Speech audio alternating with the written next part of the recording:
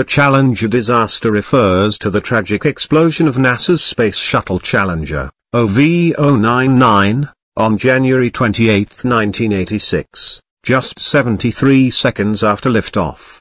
This catastrophic event resulted in the deaths of all 7 crew members on board, including Christa McAuliffe, who was said to be the first teacher in space. The Challenger was launched from Kennedy Space Center in Florida as part of NASA's STS-51 mission. The shuttle was designed to enhance scientific research and facilitate satellite deployment. The crew included experienced astronauts as well as McAuliffe, who was a civilian teacher selected through a national competition to promote educational outreach. As the shuttle ascended, it encountered unusually cold weather, which raised concerns among engineers. The night before the launch, temperatures dropped significantly, leading to doubts about the integrity of the O-rings in the solid rocket boosters.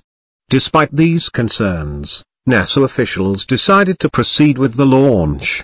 At 11:38 a.m. EST, just over a minute after liftoff, the Challenger experienced a catastrophic failure when an O-ring in the right solid rocket booster failed, leading to the destruction of the external fuel tank.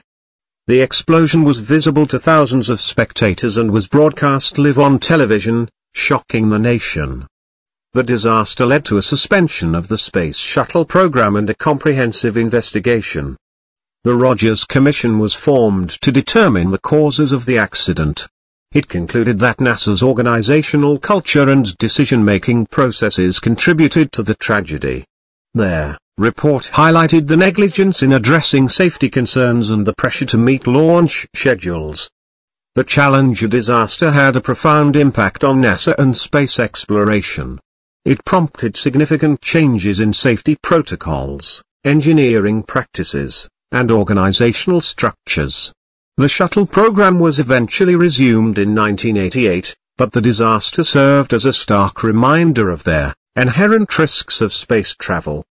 The legacy of the Challenger disaster continues to influence aerospace safety and policy, emphasizing the need for a culture of safety and open communication within organizations involved in high-risk operations.